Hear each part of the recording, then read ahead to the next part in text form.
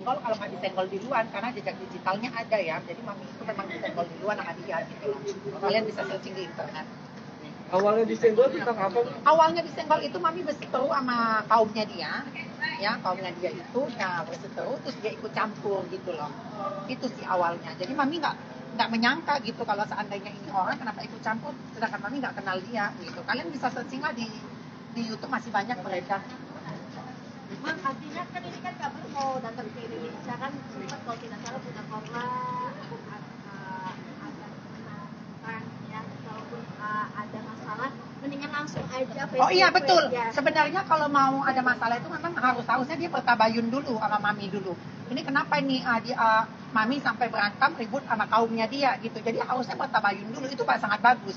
Kalau menantang adu jotos mami ladenin. Iya, 10 lawan 1 juga mami ladenin kok. Berarti siap bertemu. Oh, sangat siap dong. Kenapa harus mundur? Ada pesan-pesan nggak sih Mam? Artinya kan ini fansnya kan banyak yang menyerang mami ya karena mami mungkin ketika waktu itu juga katanya menyerang tangan. Gimana nih Mam para fans?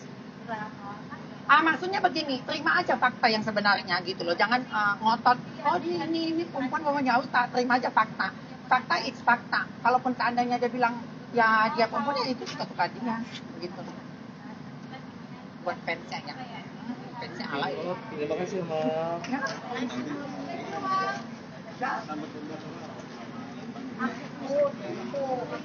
Itu kan cuma bilang kalau memang ada sesuatu masalah terganjal itu mending bertabayun dulu. Aku nggak tahu dia ngerti bertabayun apa enggak ya.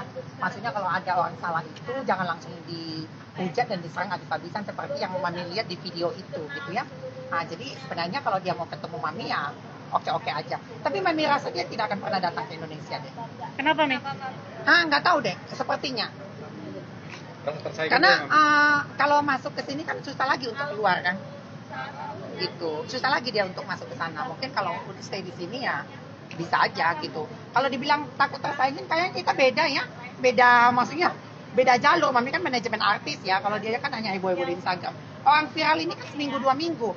Waktu dia live aja kan lagi heboh-hebohnya sampai 500.000 kan. Nah sekarang kemarin teman anak-anak online kirim mami cuma 80.000. Nanti juga bakal turun-turun kok. Viral-viral di Indonesia ini hanya seminggu 2 minggu aja di situ dan.